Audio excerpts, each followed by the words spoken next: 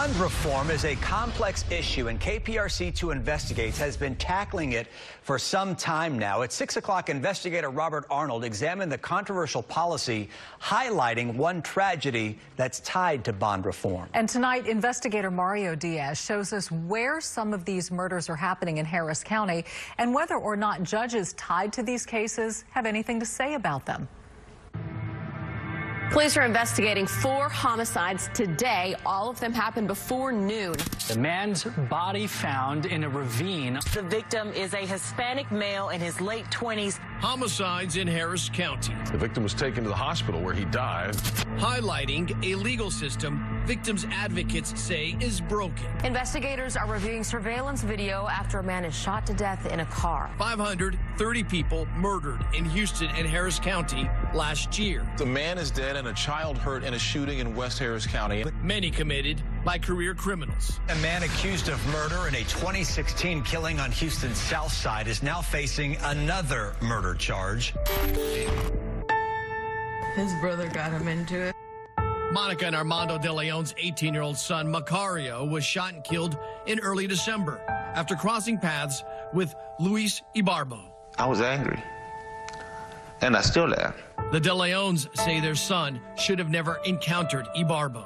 I'll never be able to understand life as it was before, and my heart will never be complete. Not only do they blame Ibarbo, but also Harris County Judge Ramona Franklin. You all, I am, we are the gatekeepers of justice. The De Leons say Judge Franklin let the gates of the 338th Criminal Court fly open, granting Ibarbo bond. The 21-year-old's rap sheet includes aggravated robbery with a deadly weapon.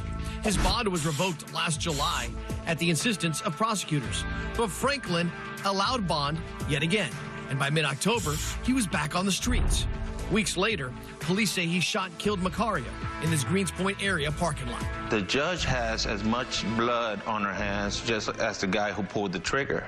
Judge Franklin turned down multiple requests for interviews, and she's not the only judge who won't talk about the problem. I've been in the practice of defense law for 30 years. Judge Lori Chambers Gray remains silent, too.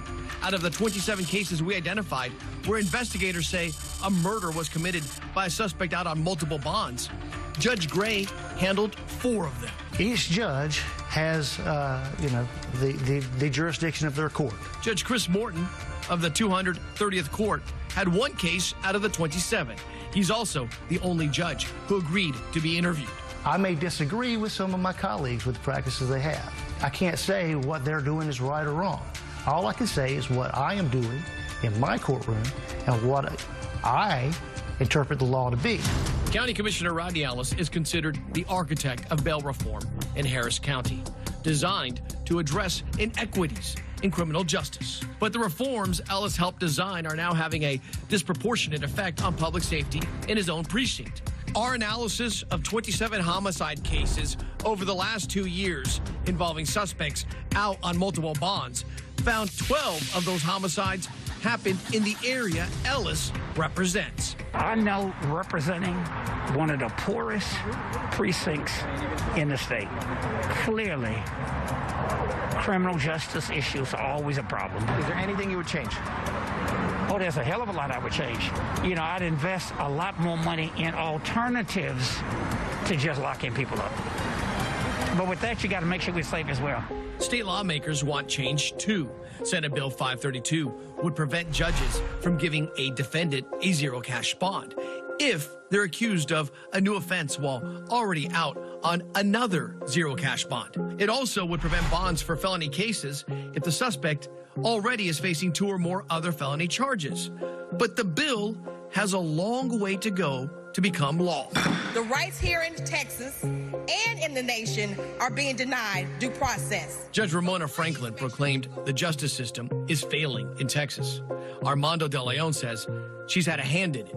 Both he and Monica wonder how Judge Franklin can be held accountable for the loss of their son, a child that in their eyes will forever be their baby. How is the judge going to pay?